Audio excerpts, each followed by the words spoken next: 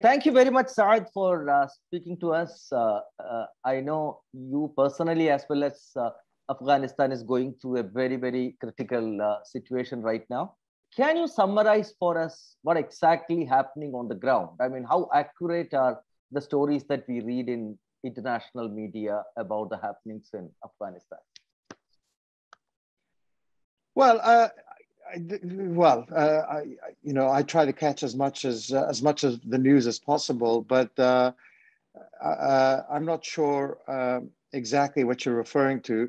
Let's start with the airport. The airport is an absolute mess, and it's a catastrophe brought on by Ashraf Ghani's decision to flee the country in the manner that he did, which triggered the collapse of the entire system. And as a result, we're seeing what we're seeing today. And also, as a byproduct of the US government and the international community's inability to manage flights coming and going, and to an extent, the Taliban's inability to police the perimeter of the airport. So I think there are a lot of responsible people in terms of the mess we're in today. But I think it's mostly Ashraf Ghani and it's mostly the Americans. I think the Taliban really were dealt with a fait accompli, and they were told, listen, we've got 6,000 troops at the airport. We got to get people out. You guys control the 20,000 people surrounding the airport as best you can. They're probably the least to blame, but really it was an avoidable disaster, and it's a disgrace that it's happened and that we have to deal with it today. And it'll get worse, by the way. And apparently, someone just told me today there's some shootings and maybe some people hurt, which is not a surprise. What about what's happening outside Kabul? I mean, we hear about the resistance shaping up in Panjshir Valley, but we don't hear much about other provinces. Panjshir and Andarab, which is right next door. There've been some clashes and people there were some claims, and we aired the story yesterday of people liberating certain towns from the Taliban, just local forces. The Panjshir, let's call it resistance, is made up mostly of Ahmad Shah Massoud's son, and some other government officials, and of course the most prominent one being Amrullah Saleh, the former vice president, who's now declared himself the legitimate president of Afghanistan, and some forces that fought for the Afghan government, special operations guys, and they seem to have helicopters, and they're flying in and out of Kabul airport, ironically, from what I hear. So they still have.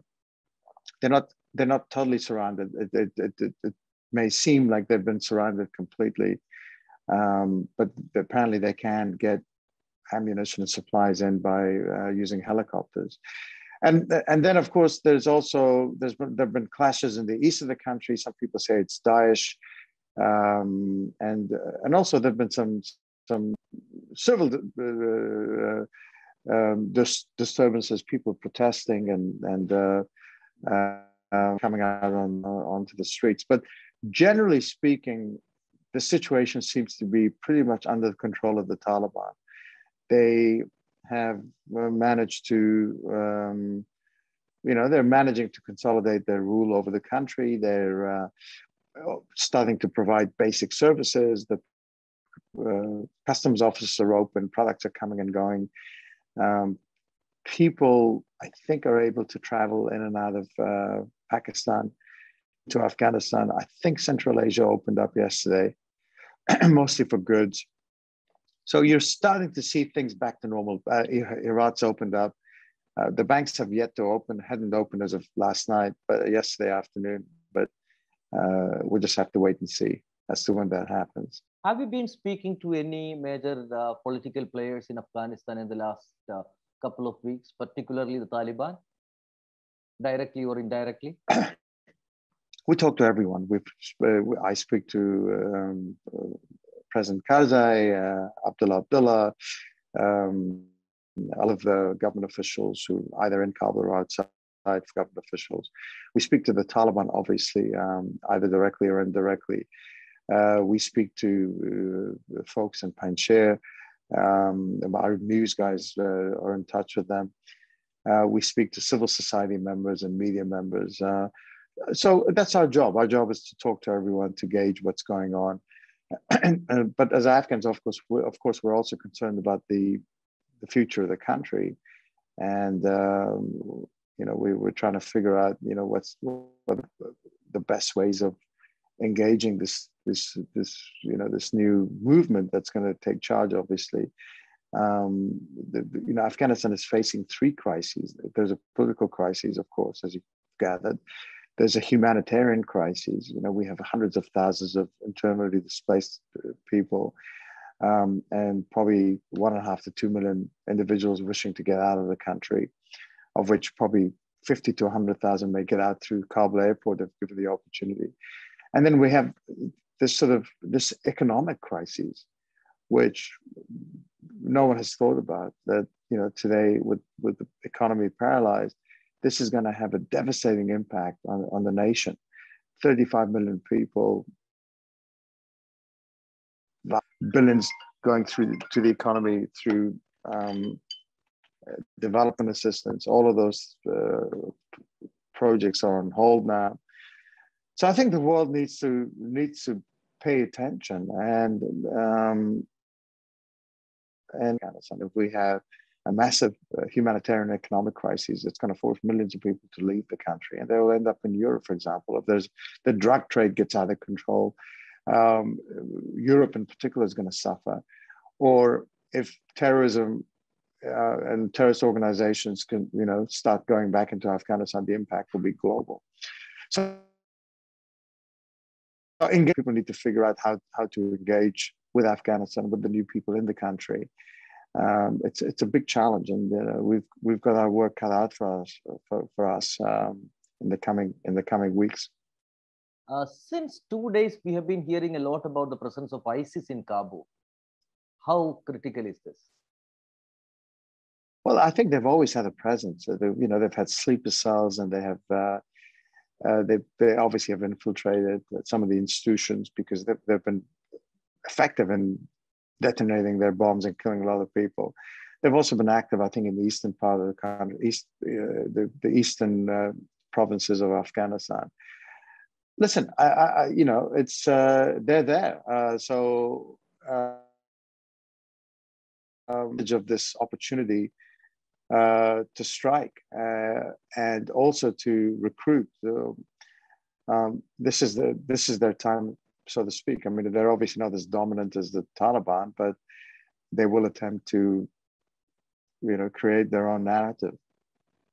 But the reports earlier suggested that they and Taliban were at loggerheads with each other.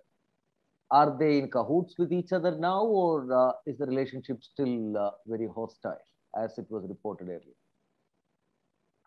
Well, there's no doubt that some Taliban members and members of ISIS, there's no doubt that maybe perhaps some of the infrastructure and the know-how and the contacts of the Taliban were also used by ISIS. But the danger for the Taliban is that they will, peel away supporters and fighters of the Taliban to join the ranks of ISIS. That's something it's a clear danger to the Taliban. But right now, I suspect that if you look at the institutions, the Taliban movement and ISIS, that they're enemies, that they view each other as threats in terms of representing sort of an ideologically driven armed movement. Armed/political movement, but ISIS will be a threat to Afghanistan and the Taliban in the foreseeable future. All right. I mean, moving away from this, I understand that you own and run a lion's share of media in Afghanistan. What are your concerns right now as an entrepreneur, who has invested heavily in the media in Afghanistan? Well, I think continuity, I mean, two things. The lives of our staff members is very important for us, their well-being. And secondly, continuity, to be able to continue the work that we've done over the last 20 years. The former, a lot of our staff members are leaving or have left, and we will give them the support that they need in order to, for them, provide them with, if we can, it's difficult, safe passage to the airport. And once they get to the airport, obviously, flights to third countries. And in terms of continuity, it's important for us to, A, keep our doors open to be able to continue transmitting, broadcasting, but more importantly, to be able to report on facts, as we have been over the last 18 years, to be the truth tellers that we've been, to champion the narratives that we've championed, or the values that we've championed, whether it's women's rights or freedom of expression or minorities. So I think those are the challenges that we will face in the weeks ahead. Are you still sending women reporters to the field? Well, the thing is, a lot of our women reporters have gone to the airport to leave, but for us, it's important to, we don't want any changes to the way that we operate the business.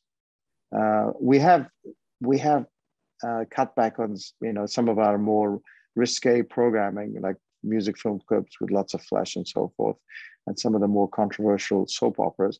But pretty much everything else is business as usual in terms of our transmissions. And in terms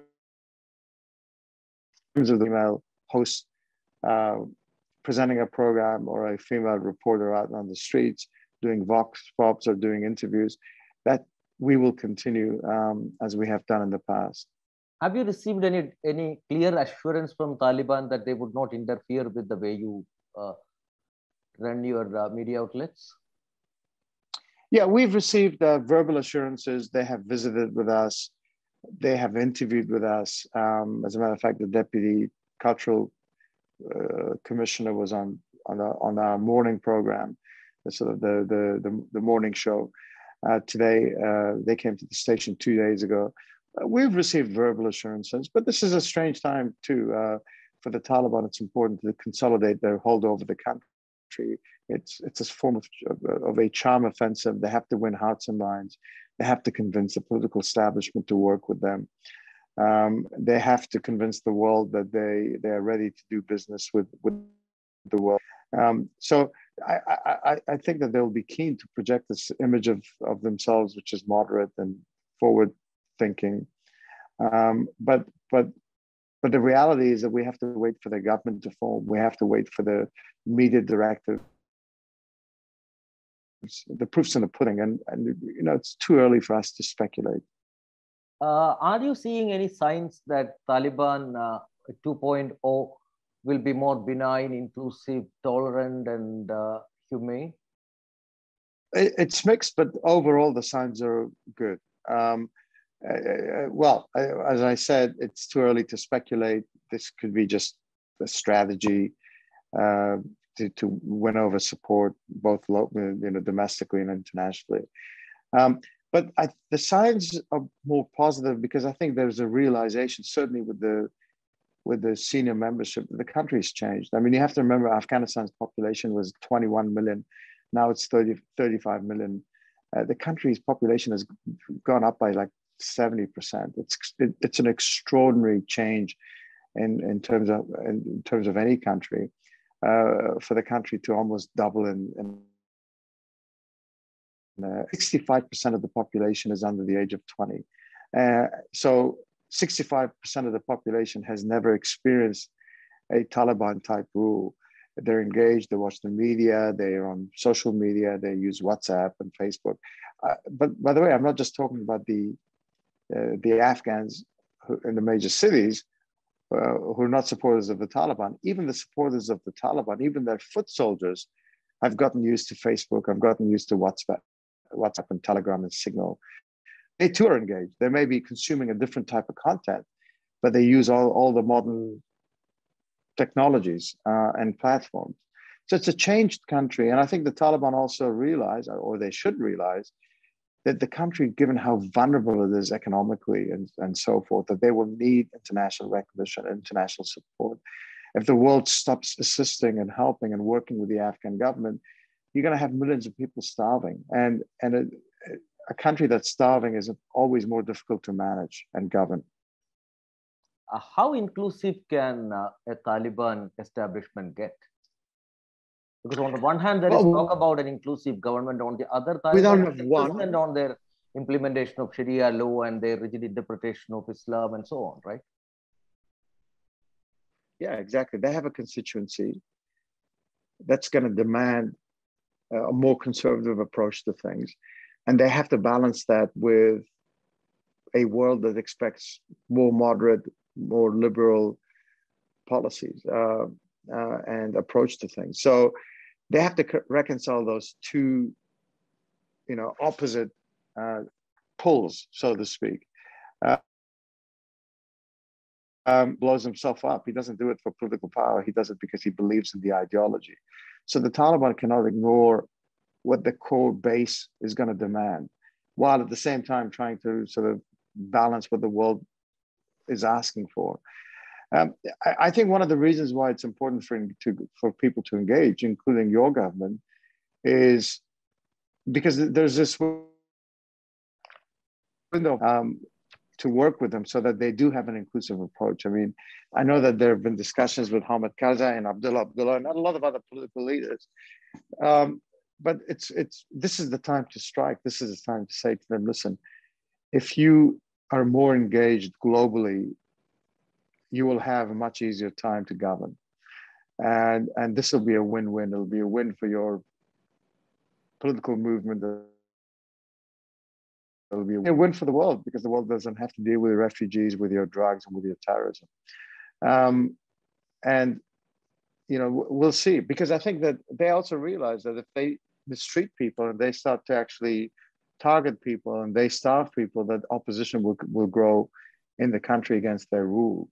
And that will be the beginning of something new. Don't forget, Ashraf Ghani's government was corrupt and very unpopular. But there are local leaders who, if they see that, that Afghanistan is no longer a just country, that their interests are not taken into account, that they will start to resist as well. If I may ask you, who are the Taliban in terms of demographics? How different are they now compared to, their previous avatar before the Americans unseated them? Well, I mean, there's, firstly, there's a political wing and the military wing, and the movement's leadership, senior leadership has always been, predominantly from the greater Kandahar area, although they do have the Haqqanis and others. So, but what they've attempted to do of late has been to include others, and they made inroads with the Uzbeks and the Tajiks in the north. And we've seen, the result of that was, of course, a total collapse of the north in favor of the Taliban. So they have made inroads, but it's still, I think, the movement. I mean, you can't generalize, but I think the Kandahari Taliban are still the most dominant group, and they're seen as by many as perhaps more conservative, perhaps more independent of Pakistan than, say, the Haqqani networks. So we will perhaps see this tug of war within the Taliban as well as to which group will prevail ultimately. They've always shown a united front. They've always shown to the world that they govern through consensus. That it's an inclusive approach to all things, including military, cultural, and political. But now they're in power, so things may change a little bit for them. All right. So right now, are you foreseeing the possibility of a civil war-like situation in the near future? What's our situation? A civil war. Right this second, no. Ask me the same question in 2 months, I'll have a different answer. I mean, their approach and the way they govern and how they manage the three crises I talked about will determine as to whether people rise up against them or not. India is nowhere in the picture as far as Afghanistan is concerned. How do you look at it? Well, India's blunder was that it supported individuals rather than Afghanistan. They doubled down on five individuals. They backed them to the hilt. I remember, attending conferences in Delhi, and I always with Afghanistan, with the institutions rather than with individuals. And I think that was a mistake.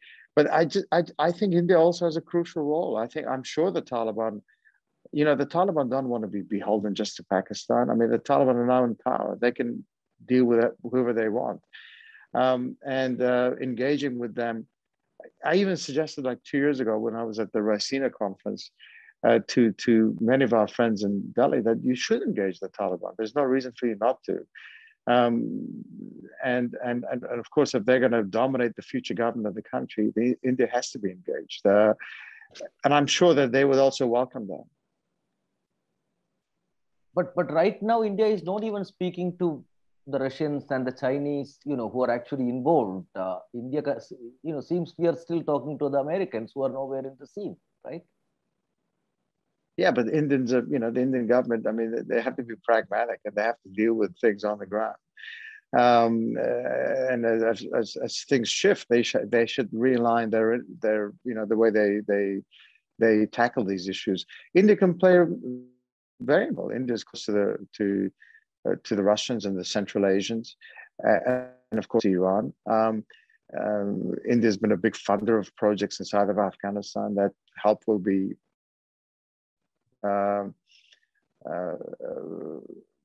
by not just the Taliban, but the people of Afghanistan. And I think that, to be honest with you, I mean, the Taliban, they don't want to be, a client of Pakistan's forever. I mean, for them, it was a means to an end, not an end in itself. So the Indians ought to reassess the way they tackle this and become a little bit more aggressive in terms of their outreach with the folks in Kabul today. Listen, I think it's important for our friends in India to know that the Afghans have always appreciated India's interest in Afghanistan.